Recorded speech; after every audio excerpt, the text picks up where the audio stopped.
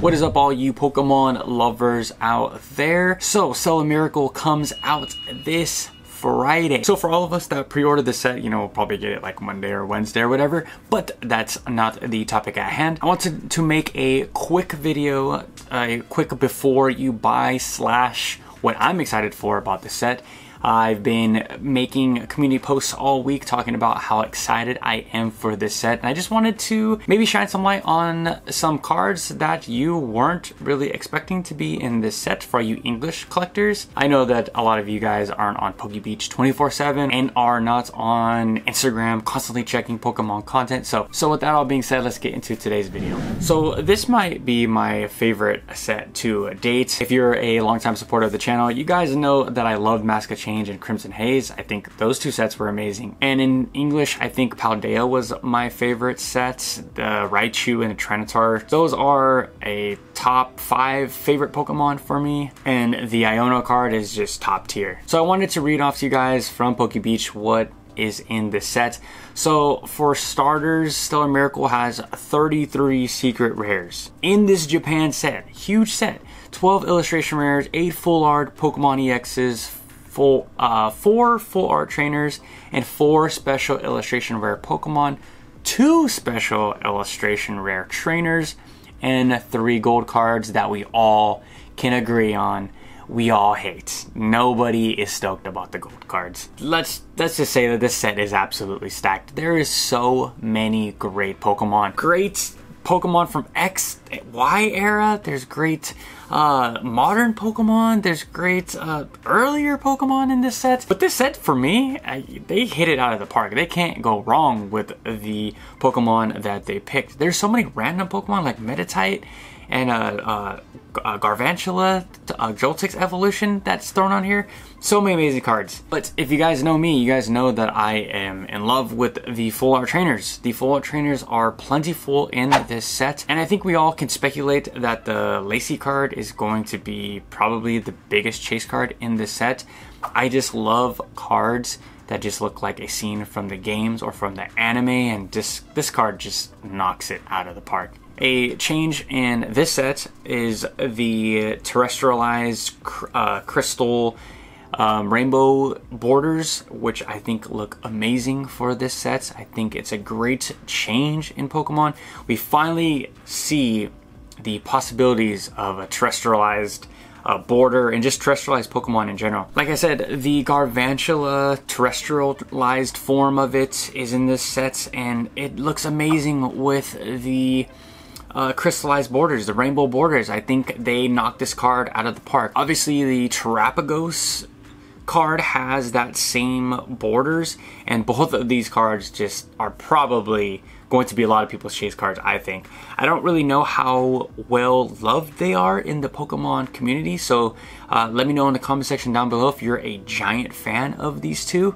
I don't really know too much about Terapagos because I didn't play the DLC. It's been so long since I played Scarlet and Violet, I can't even remember if I defeated the Elite Four, so maybe I should double check and go play that game again. So for all you English collectors, I believe that the Terapagos card that you're able to chase in Stellar Miracle will be in the UPC for this set in English, which I really don't like when English does this. They give you some of the biggest cards in the set. I think it takes away so much from the set in general. I don't know how you guys feel, but I want to chase these cards. And if you guys are longtime fans of this channel, you know that when I started, I was primarily in English, and now I've switched pretty much to only Japanese.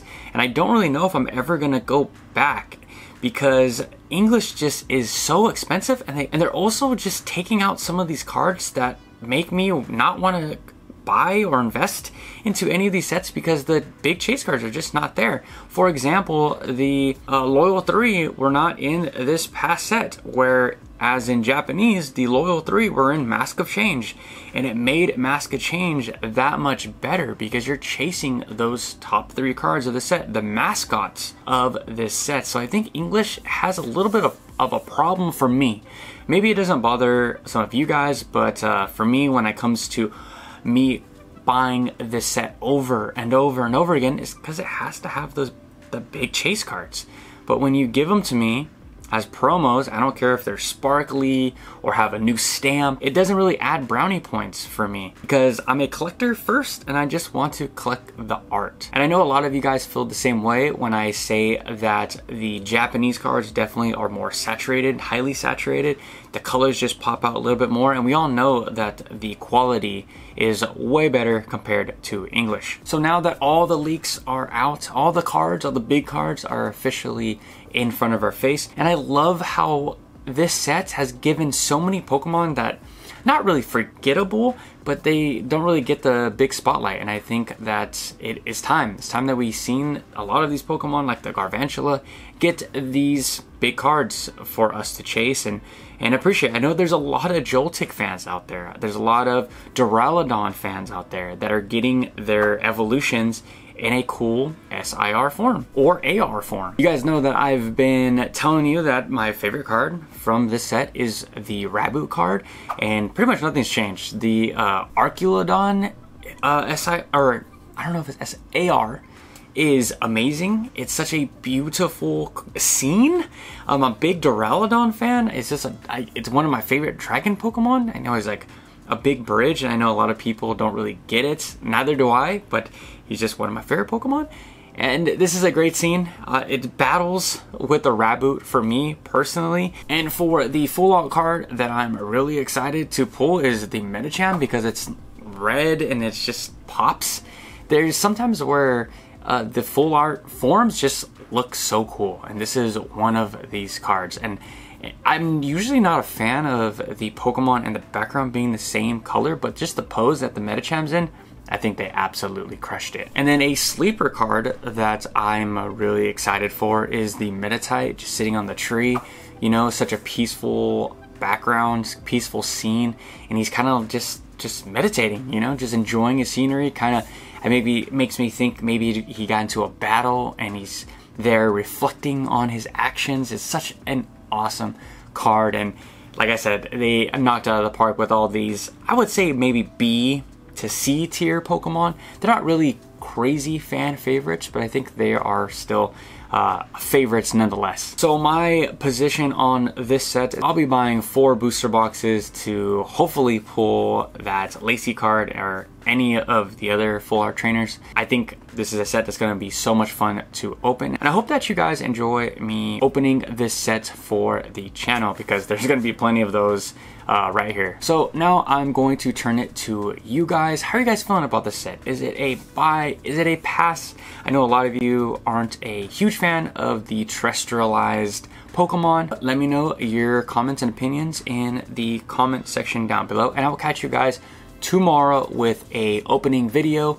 And until next time, peace.